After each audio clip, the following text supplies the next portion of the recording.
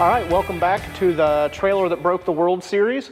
So in the last video, I started cutting out all our brackets and tabs and arms for the swing arms. So now that they're all cut out, what I need to do is come back in and clean up all the dross and all the residue that's left from the plasma cutting process on all the outside edges and anything where a hole is, deburr everything, get it all cleaned up and ready to go, just so it's I'll do all the crappy work on that now, and then later it'll be easier to put everything together and deal with just tacking it together, fitting everything, and welding it solid. So I'm gonna get everything cleaned up, and we'll move on to the next step of fixturing everything and wrapping the side plates of the arms and getting it all put together.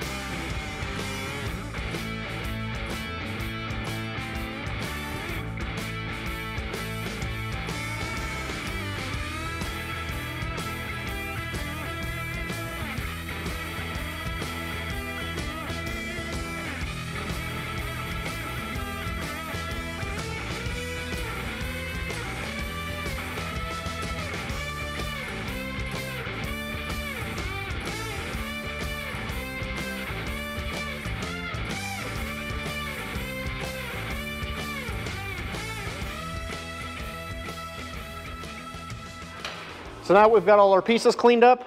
Before I start welding the swing arm together, I want to go ahead, I'm going to bend this piece up in the press brake. And what it is it's a support plate that goes on the outside of the swing arm just to help stiffen it up a little bit. So I'll get the press brake all turned on, and I've got a couple little pieces of tooling here that fit right inside where we're going to bend. That way I can fold it up into its final shape. So let me get the press brake turned on and we'll get that bent.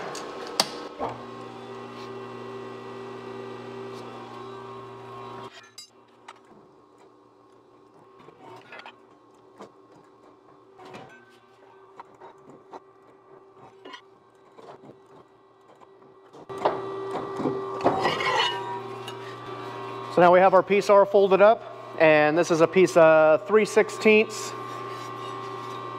hot roll P&O plate.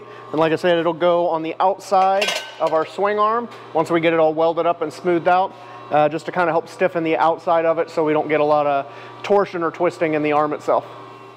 All right, so our parts are all cleaned up. I got our support brace here all bent up, and I came in and I made sure, like here where the seam is, I sandblasted that just to get any of the oxidation from the plasma cutting off that last little bit. That way we have a nice clean surface to weld to.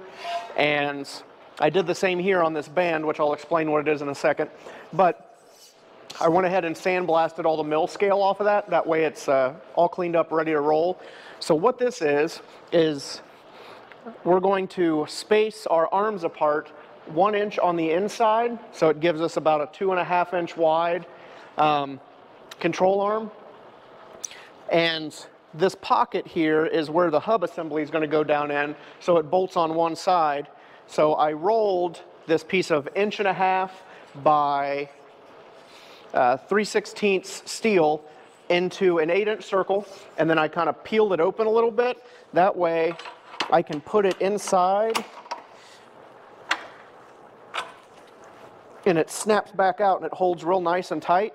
So what I'll do is I'll tack it here where our open spot is, and I'll get this all lined up, and I'll kind of use this as a guide to where I can come in and attack it in a few spots here, pull the outer arm off, and then weld it on the inside. That way it's welded on the inside of the arm and then on the inside of the pocket. And while that's off, we're going to put this piece of 1 inch by 1 inch by 3/16 wall tubing. I'm going to stitch weld that to the inside So we can clamp down on this and it'll stay inside and actually help hold the arms together while we're welding the band on the outside. So I'm going to go ahead and get started on some of the welding, and I'll probably finish it up tomorrow. So stay tuned and we will get some of these initial components welded up and started going together.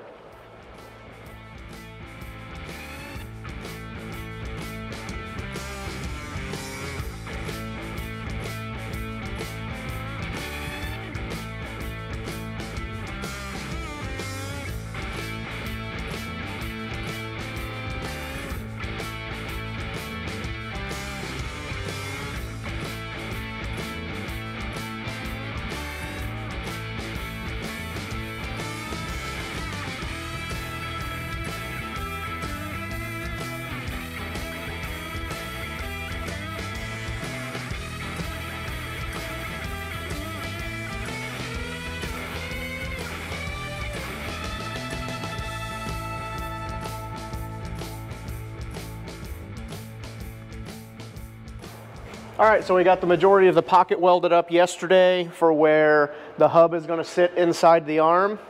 So next we've got this 1 inch by 1 inch square tube that I mentioned yesterday that I'm going to weld right about there. So I went ahead and came across and labeled where I'm going to put our welds. That way everything's nice and symmetrical, even though it doesn't matter because you won't see it, but I still like stuff to be pretty nice. So I'm going to line it up with where our shock boss is going to go through, and I'm just going to kind of square it to the edge here, and I'll go ahead and get it clamped down, and then I'll weld up where I've got it marked.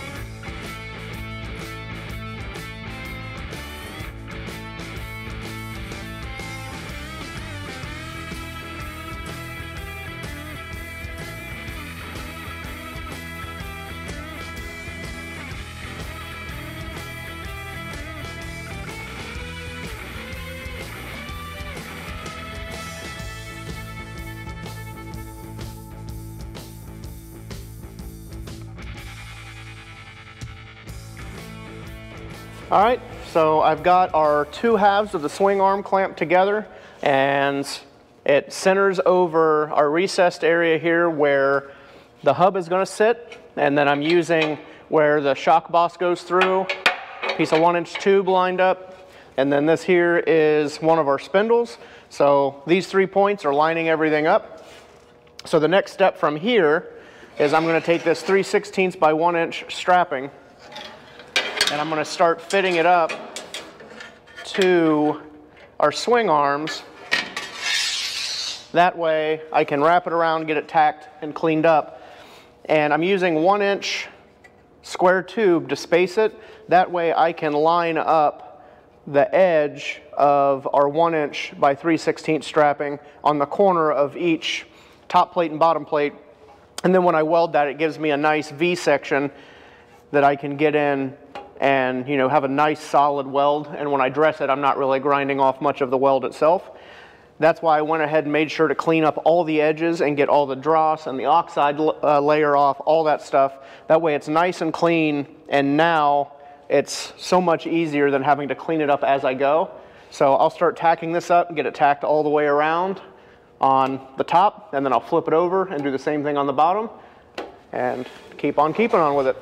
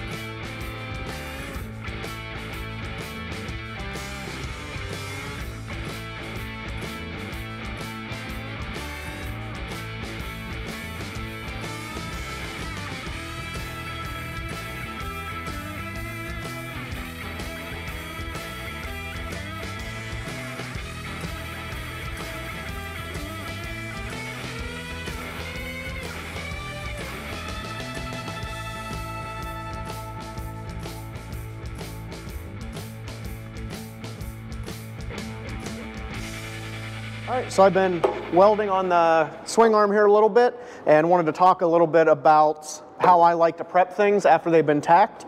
So you can see here that I've welded this section, and I do it in stitches that are about 6 to 8 inches long. But before I weld, what I like to do is I like to come back with a hard stone, and I'll knock some of this tack weld down, and I'll clean the seam out in little segments. That way these tacks can help hold everything together, and I don't have to worry about the tacks popping as much. But if you don't do that, you're going to get a little bit of a cold spot where your tack was. So by cleaning it out, you're making sure there's no dirt, no corrosion, nothing that's going to contaminate the weld, and it'll give you more of an even weld because you're not coming over top of that tack. And again, that'll give you a little bit of a cold spot underneath. So we'll come in with the grinder, and I'll just clean these out a little bit, clean the seam up, and then I'll get back to welding.